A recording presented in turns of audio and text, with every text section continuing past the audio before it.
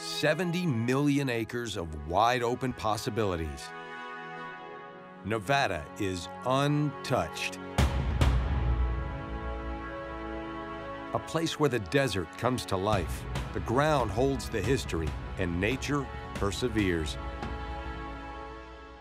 He built his childhood home for himself, his mom and dad, and his brother. It's a modest 3-bedroom, 2-bath home, and it had a 3-car garage, the original barn. In the heart of Las Vegas, I visit one of its most iconic residences. And don't you feel like you're doing something important by taking care of it? Well, I am. Somebody's got to take care of history. I'm in for a treat at the Hammargren's Home of Nevada History. Well, John, once we get you to the top, it'll be 1,081 feet above Las Vegas. I hope you're ready. You're an evil woman. I'm convinced. You're just terrible. I'm all about the bucket list, John. I'm all about exciting. And then I go up the Stratosphere for a thrilling way down. Ah! Pretty spectacular, isn't it?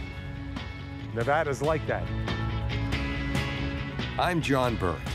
Join me as I explore the 7th largest state in the nation, here on Outdoor Nevada.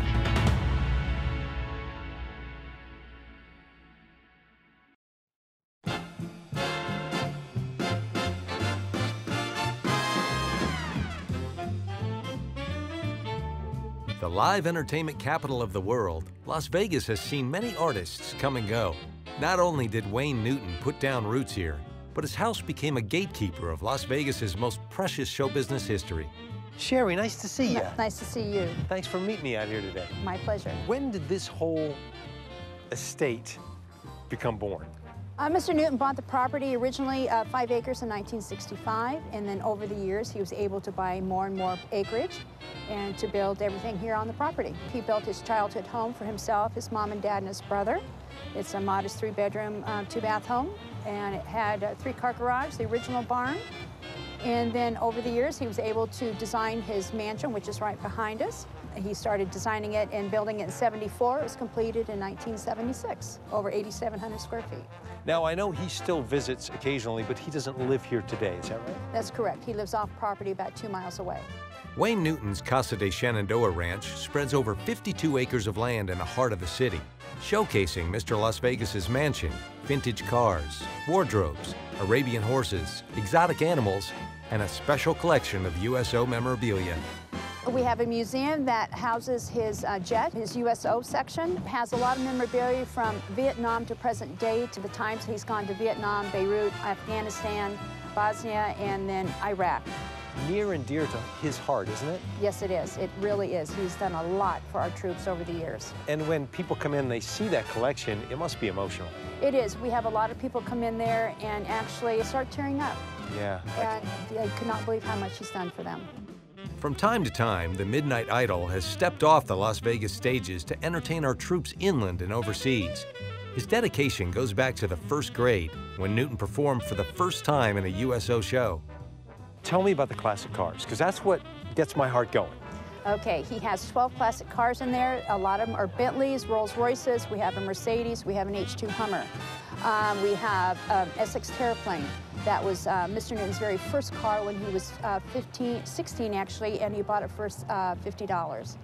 And then somebody was able to buy another one for him and refurbish it. And it's quite a classic car. And one that belonged to Lucille Ball? Yes, it was actually her incognito car.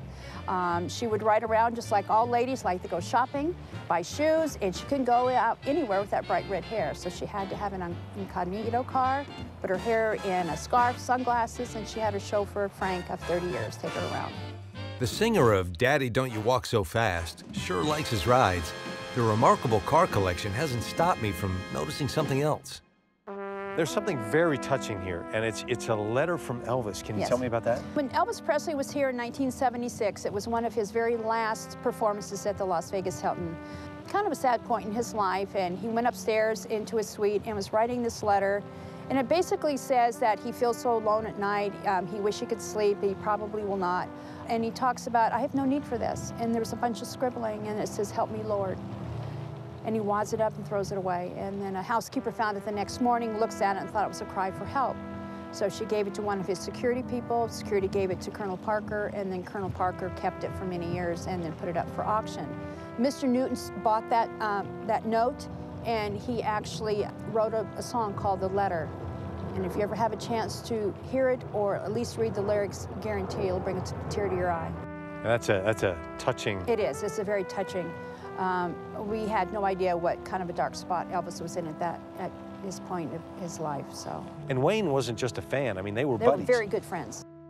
Wayne's passion for music could only be compared to his passion for horses. 6 generations of Arabian horses have been bred here at Casa de Shenandoah. What is their demeanor?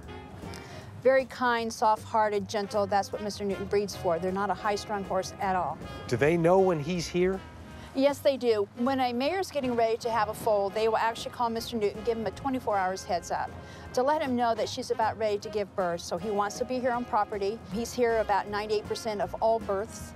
So when he's here and he's getting the foals ready to come out, he guides the foal out of the birthing canal, holds on to her, wipes it down, sings to it, talks to it, and that's called imprinting. So every time Mr. Newton's here on the property coming into the barn, they know he's here, and it's just deafening, the sounds of the whinnying that they do. They want his attention. Is incredible. It is. It's a How do they prepare for being shown? Well, they have a show shave where they get their show makeup on. Whether it's a male or female, they will still shave their faces, and they'll put this, it's almost like a Vaseline salve, and sometimes they'll have a glitter in it, and they'll put it over their eyelids, which will make their eyes just sparkle and pop, so it draws attention to them, and so the judges will see them. They also make a funny sound when they're out and about. They make this snorting sound. And, you know, first thing you'll do, you'll turn around and say, what is that? And that's what they like, having the judges look at that, because the judges will look at them for that. And they know that. They like that attention. Oh, yes. Oh, they love attention. The more attention you give them, the more they'll perform. Boy, they really are beautiful. Of the 700 foals born here, at least 96 have won championships throughout the country. In 2007, Wayne received a Lifetime Achievement Award from the Arabian Horse Breeders Association. Sherry, who is this? His name is Boo. He is our resident capuchin monkey here. He's 5.5 years old. His BFF is Honey. It's a 1-year-old Chihuahua, because he prefers dogs than monkeys. Other monkeys scare him. He has 97% human DNA, so there's nothing he can't figure out. Well, I'm only 97% human DNA as well, so I think we have something in common. He goes home every night with Robin. He gets a bath. He gets his diaper on. He gets his own dinner. He has his own bedroom. He has his own earbuds, and he has his own Netflix remote, and he watches Animal Planet. Was this Wayne Newton's idea to have Yes. these exotic animals? He loves animals, all animals. They love him. There's just something about Mr. Newton that animals just gravitate to him. He just, whether they're a 2-legged feather or a 4-legged furries, they all love him. Boo shares the exotic animal section with penguins, African crowned cranes, ducks, swans, peacocks, some smart parrots, and sweet wallabies. Who are these people? This one is named as Lucky. It's a Dama or a Bennett wallaby. It comes from New Zealand. The little guy up there on your shoulder, his name is Simon. He's one of our many exotic parrots that we have here. Well, I feel very lucky to be here and to be around you and to get this today. So thank you so much, Sherry, for everything. I really appreciate it. My pleasure. I'm glad you were able to come and take part in our branch here. Thanks, Lucky. Thanks, Simon. Dankeschön. Dankeschön to you.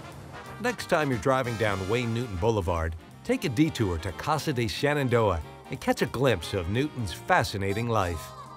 It's clear that Wayne Newton is very passionate about sharing his gifts from the stage.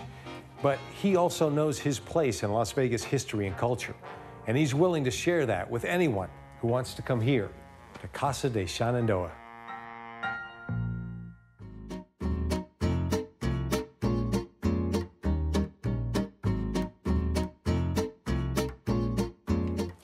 Whoever has the most things when he dies Wins. wins what? The contest forever. I didn't know I was in a contest. Yeah, well, as far as I'm concerned, I've already won. Yeah, well, I think we're all fighting for second place now. Yep. Born on a Christmas morning in 1937, Lonnie Hammargren has lived the gift of life to the fullest and collected everything along the way. What if I told you that I have found one of Nevada's most fascinating residents? I mean, he has tens of thousands of items in his house that you have to see. He's got a dinosaur, he's got a buffalo, he's got a big chili pepper, he's got the space shuttle in his driveway. And it's all courtesy of Dr. Lonnie Hammargren. A transplant from Harris, Minnesota, this eccentric neurosurgeon found in Las Vegas a home for himself and for everything else he needed to have. I've seen a lot of collections in my days, Yeah. but now I'm getting overwhelmed. You've got, now you're blowing me away. What is this here? It's my stage. Of course, Yeah, every man needs a stage. of course. Where'd We you have- get it? Well, it's pieces and parts from everywhere because big showboat was out on the Boulder Highway. And that piece came from the showboat. A lot of the rest of it didn't. Came from different things. But the little place there, that was the valet booth, and that's where they parked cars from. So I got that first thing, and then later on, I negotiated and acquired the pieces of the showboat. And then a lot of these, I used the same name, the Hammargren Home of Nevada History. That's a good one. That's Yeah. a good one. One of Las Vegas's most famous residents, Hammargren built his first home here in 1969.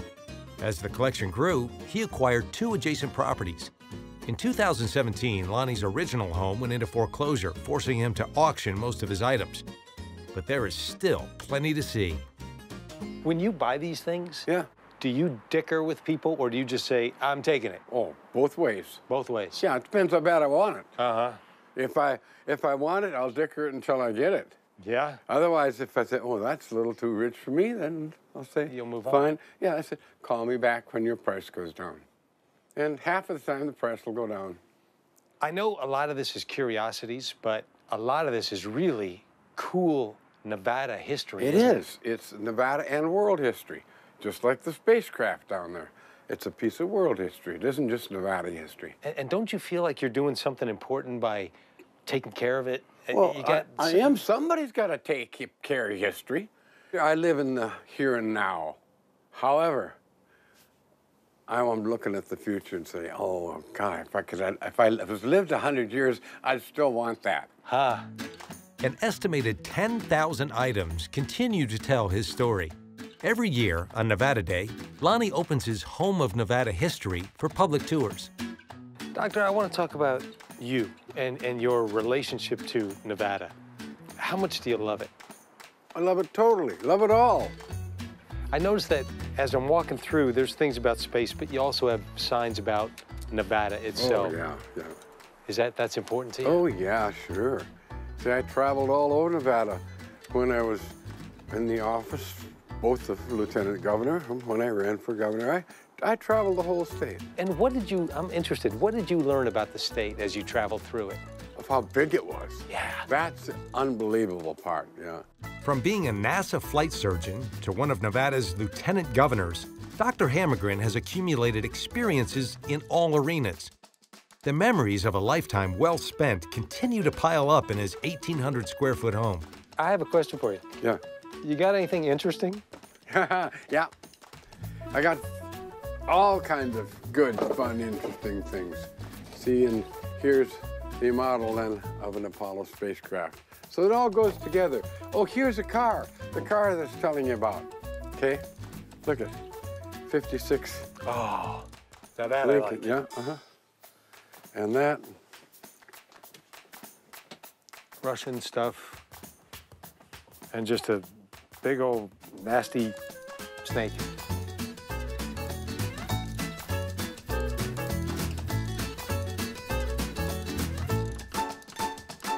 Here's Western butterflies, which I collect now then. And if you take a look, mushrooms. But here are the butterflies I collected when I was a little kid. Got And it. I remember mounting those and collecting those. Yeah. You know, it's interesting. When I listen to you talk, you don't look back wistfully. You don't live with a lot of regrets, do you? Not at all, no. I can't think of really anything I've done that I've regretted. Do you think all this would be here if it wasn't for these butterflies? Nope, No? no, that's how I started. So, Yeah, and then I realized as I was along the line, hey, that's sort of fun. You know what? You're fun. You're amazing, and I don't have many regrets, and I certainly don't regret coming here today and talking with you. This has been incredible. I've heard so much about you, and you blew it away in spades. You just took it to another level. You are a super collector on steroids, and I just want to say thanks for letting us in today. You're very welcome. Thank you for coming. From planes, space shuttles, and roller coasters to a notorious paddle wheel and a sarcophagus with a purpose, Dr. Lonnie's home takes you on an overwhelming ride. You're left wondering about the places he's been, the things he's seen, and the meaning behind every little thing he has kept.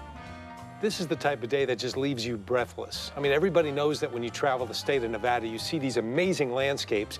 But today was a day when you're reminded that Nevada's best resource is its people and the stories they tell.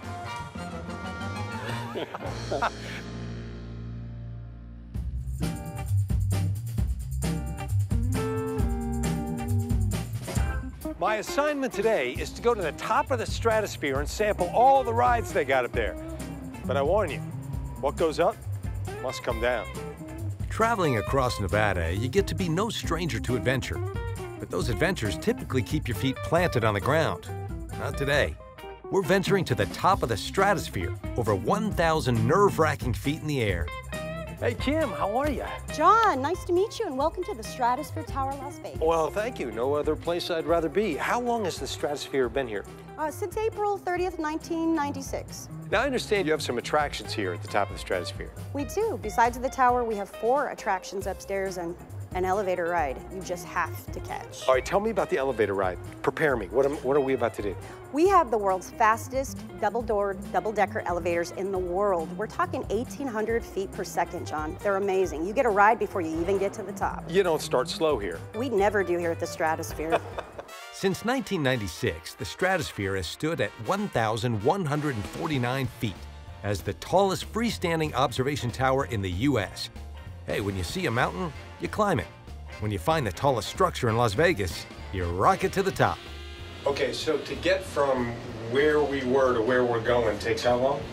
About 38 seconds up to the top. We're fast. We're very fast. It's a little unnerving because you can feel yourself going up and you're thinking, I gotta come down. When the Stratosphere was originally planned in 1989, it was meant to have a 1,000-foot-tall neon sign for the hotel casino below. The original idea would have robbed visitors of a breathtaking view of the Strip.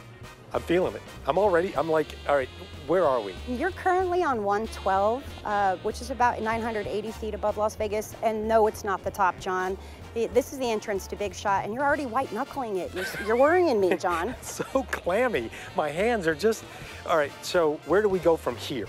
From here, we'll head up to level 113, which is actually where you'll load for the Big Shot ride. And, well, John, once we get you to the top, it'll be 1,081 feet above Las Vegas. I hope you're ready. You're an evil woman. I'm convinced. You're just terrible. I'm all about the bucket list, John. I'm all about exciting. Tell me about the people that come here. Where are they from? All over the world, John. I And have there's- guests from everywhere. And there's how many? 1.3 million in the year. Well, I didn't come all the way here just to talk. I agree, John. Let's It's get some time. action. Let's do this. Visitors coming to the Stratosphere will find more than just rides at the top. Enclosed, along with the observation deck, are shops, a lounge, and a 5-star restaurant. And for those who are really seeking danger and thrills, there's the wedding chapel. Now, I've driven through Las Vegas a lot, always seen this and thought, never doing it. How did I get here? I'm about to be shot up to 1,081 feet. To put that in perspective, I'm looking down on the high-rise casinos. Let's bring your fear to work day. The Big Shot is the highest thrill ride in the U.S. and second highest in the world. You haven't felt anticipation until you've listened to that pre-launch countdown, assuming, of course, you can hear it over your own heartbeat. I should be fishing. I'm telling you, I should be fishing or hiking. This isn't my strong suit. But I'm here, giving it a shot, a big shot.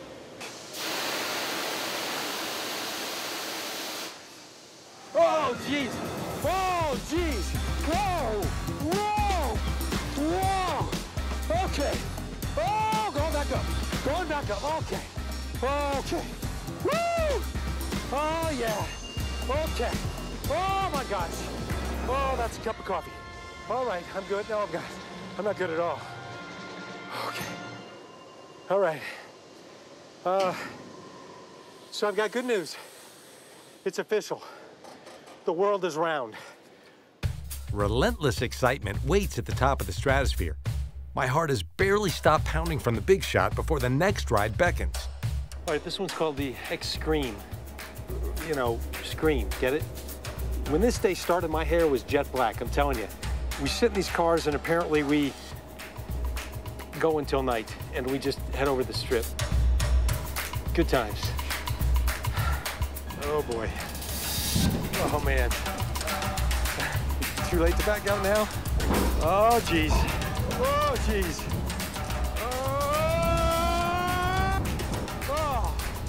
Oh, this thing moves. I didn't know this thing moved. I thought we were just gonna sit here. All right. All right. At least that's over. No, we're going again. We're going again. We're going again. Ah! Ah! Oh, that's terrifying. That's terrifying. Okay, that's good. I think we made our point, right, folks? Oh, no. Okay. No, we didn't make our point. It's not getting that easier. Oh. Yeah, I see it. I see it. Okay, that's my house. Yeah, that's my house in New York. Okay. That was good. Oh. Oh, okay. That's got to be it, right? Oh. No, get me off this thing! Get me off this thing! That's my hair. 2 down, 2 to go. The final ride on the top is insanity. Dangling precariously over the strip, it spins riders up to 40 miles per hour. Take nightmare-inducing heights and add spinning. This is not okay. Oh, that's terrible. That ain't right. I don't know who created this ride, but they're sick. Right now, there's somebody looking at us going, I'll never do that. Yeah, yeah. Oh, jeez. Oh, man. Oh. Oh! Oh, no! Ah, it's getting worse. Oh! Oh, this is terrible. Oh, this is the worst one yet. Yeah, This is the worst one yet. I feel like I'm giving birth. Oh! Oh! I'm going to battle. 866 feet up. This is actually worse than it looks. The best part about this ride is that it's ending. Yeah, I know. Seriously. Which way's the bar? Oh, jeez. All right, we're good. Bring us in. That was more intense than any roller coaster I've ever been on by far, by like 1,000. That was terrifying. I can't even get out. Hold on. And here's the thing. The busiest time for this ride is about 1:30 at night on a Friday. No, thank you. Ain't doing it. 3 rides down, and I'm still alive. But I'm not out of this mess yet. The craziest challenge still lies ahead. I gotta get off the Stratosphere. I don't think they're gonna let me take the elevator. Hi, Kim. I got a progress report. Oh, for you. update. You ready? I'm ready. Baby, I am 3 for 3. Yeah. Right? Exactly. All right, what's And next? they were terrified. Now you have one more big kahuna for me? The ultimate, sir. The sky jump, and here we are. What is the sky jump? Tell me. It's a controlled descent, 45 miles an hour, 866 feet above the strip. Are you ready, John? Are you ever ready? But you know what? I'm not one to back down from a challenge. And I see you challenging me, Kim. I do. I want you to walk the plank, John. I'm walking the plank. This may be the last time I get to say this. You're awesome, and thank you for taking me around today. Anytime, sir. As Leonardo da Vinci said, once you've tasted the sky, you will forever look up. Romantic words that push me on towards that open-air precipice. If I don't make it through this, dear viewers, thanks for watching. Let's get this started. Okay, let's do it. The first step out, right here. All right. Ready? All right. I'll let you know when. 3, 2, 1, Emmy! Woo! Oh, man! Oh, what does it take to get an Emmy? Woo! Oh! Oh! Oh! Oh! Really? Oh! Oh! Oh! Oh!